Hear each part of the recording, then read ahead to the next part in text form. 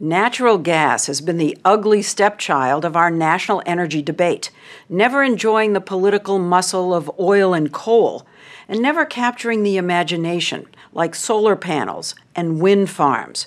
And to top it all off, it was in short supply.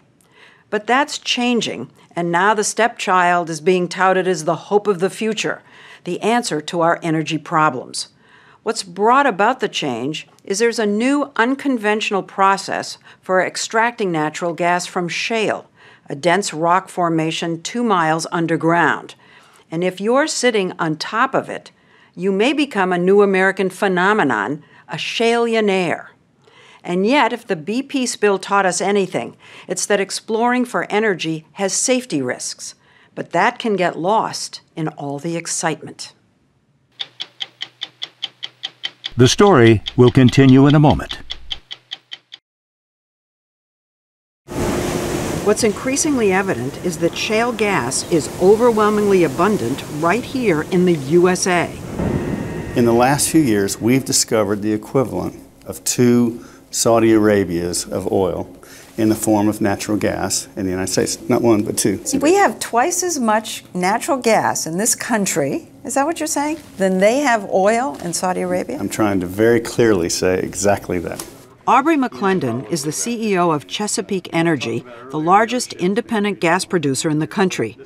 He's on a mission to get us off foreign oil and dirty coal. Gas has nearly half the carbon emissions of coal and no mercury.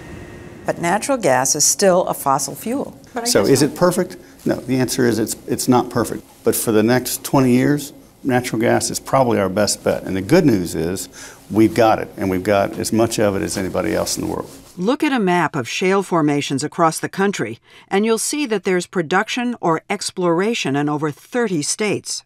It's an American energy renaissance.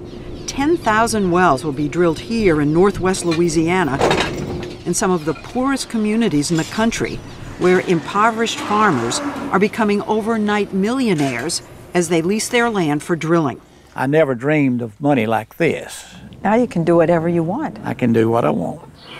C.B. Leatherwood, a retired oil field worker, got a bundle to drill under his farm. I've got a copy of the check here. Oh my, look at that, $434,000, just like that. It fell out of the sky. Boy, you've done good, CB. It fell out of the sky for CB's cousin, Mike Smith, too. Oh, look at that. He was paid nearly $2 million. So what'd you do that day? I sat back and thought about it for all day. And I said, I'm a millionaire. And that didn't sound right, but... They actually call them shaleionaires, and they don't mind putting up with the noisy, smelly drilling when the wells are built, because they get a cut of the profits, which could last for years and add up to millions more. So you gentlemen are living in a good old-fashioned gold rush.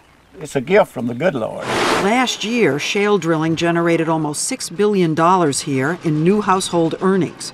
As the rest of the nation plunged into a recession, this place added over 57,000 local jobs, and the Cadillac dealership in town is hopping. This is your new car. Oh, Yes. That is nice. Yes. You love it, don't you? Yeah, I love it. I like the color, too. Champagne. It's gold mist. This is a million years worth of shale. People have known for a century that shale contained gas, but it was too difficult and pricey to extract. I can't believe there's anything in this rock. Well, it is doesn't so look like it. solid. I mean, It's pretty really solid. solid. But this is shale under a microscope. The dark spaces are where the gas is, and it's everywhere. Oh, here's a great one. For example, That's what's going on in the middle of this thing? Yes. The breakthrough in extraction happened when 2 existing technologies were combined.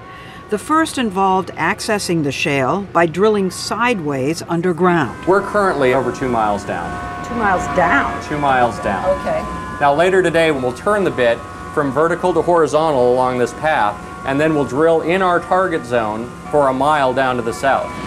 The other technology is hydraulic fracturing or fracking, where millions of gallons of water mixed with sand and chemicals are pumped down the well at enormous pressure. We break the rock, we fracture the rock, and that stimulates the ability of the gas to flow into the wellbore, where we can flow it to the surface and sell it. In light of the BP oil spill in the Gulf, I asked Aubrey McClendon about the safety of fracking. What would happen if you go down to dig for shale and you have an explosion and you destroy a whole part of the country? It cannot happen, okay? It cannot happen. Why do you say that? Well, because we're not a mile underneath the surface of the ocean. And if something were to get away, and there are incidents where wells have loss of control, you can go fix it. An underground explosion is impossible because there's no oxygen or anything to ignite a blast. But as you can see from these pictures Chesapeake took of their operations, drilling is now a fact of life near homes and farms, and the industry has racked up thousands of accidents and safety violations above ground. This really is your backyard. Oh, look at this. What happened in Tim and Christine Ruggiero's backyard is happening more and more. They moved to this pastoral 10-acre ranch in Decatur, Texas in 2004 to raise their horses and their daughter, Riley. But last year, a company called Aruba Petroleum came and drilled 2 wells outside their windows, leaving behind this permanent eyesore. You see over here on this tank, you see where it's just been still leaking? Why is it doing that? That leaking is just the half of it. They videotaped oozings and gushings. When the state environmental agency shot these hissing toxic air emissions with infrared cameras, the company was hit with a fine. I keep hearing that this process, the horizontal drilling and the fracking, is safe. Well, define safe. Safe for who? Safe in the process or safe for the people that are 200 feet away from it? They put a concrete casing down into the ground in between your water table and the drilling fluids. But cement doesn't ever crack. You don't ever have well blowouts. In other words, taking shortcuts and human error are endemic to this drilling process. Here, valves weren't tightened, a tank left unattended overflowed, fluid spilled from a frack container. Aruba said they couldn't comment because the Ruggieros are suing them. Aubrey McClendon's company, Chesapeake, has a much better track record, but that doesn't mean they haven't had problems too. If people are involved, accidents are going to happen. Planes crash, trucks crash, cars crash. It happens. We will have an incident or two. Has Chesapeake ever had an accident? Any kind of an accident? Sure. Probably the most publicized incident was in Louisiana. It happened last year when 17 cows grazing near a drilling site died a gruesome death after drinking fracking fluids that ran off into their pasture. Industry-wide, accidents keep happening, like this well explosion, due to machine malfunctions or workers cutting corners. Environmentalists like Michael Brune, executive director of the Sierra Club, say the industry is under-regulated. I would say that they've been cavalier.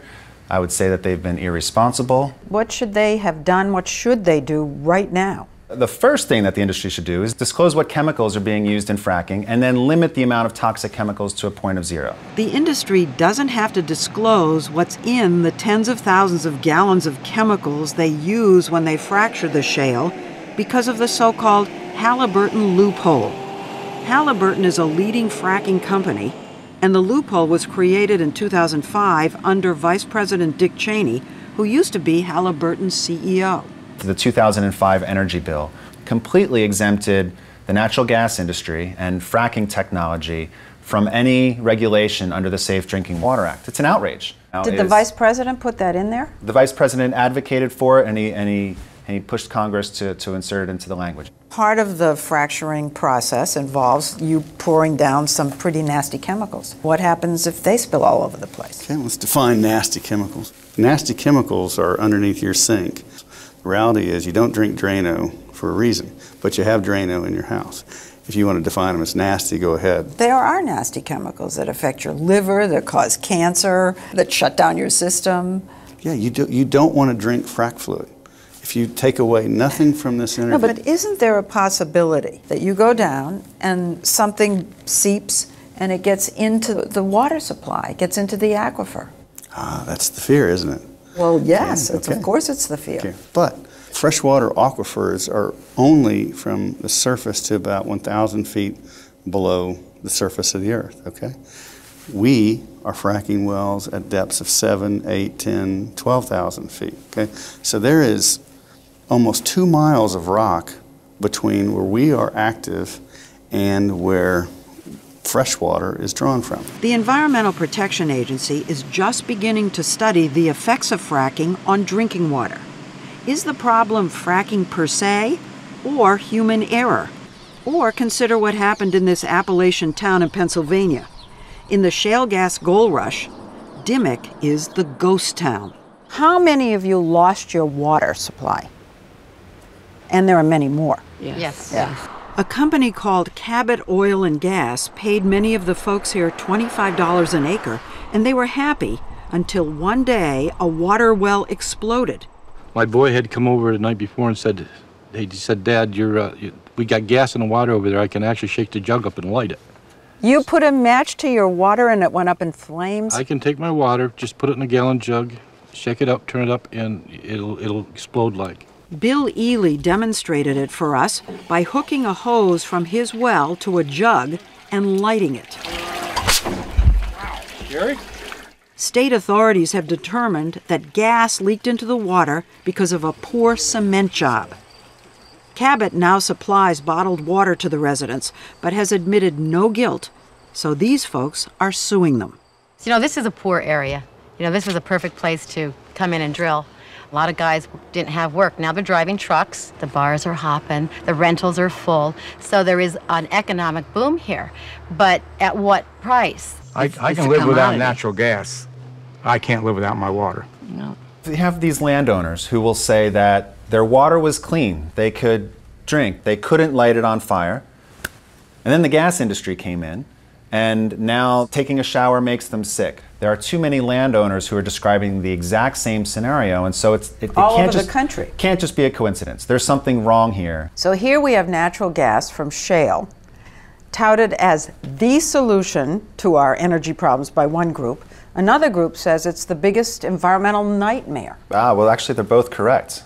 So what we need to do is promote gas as a cleaner alternative to coal and oil, but hold the industry accountable for tighter standards. Which Aubrey McClendon says he would go along with because, he says, natural gas is such a huge game changer. If you use natural gas, America can establish independence from OPEC. It can put Americans back to work. We can lower our carbon emissions.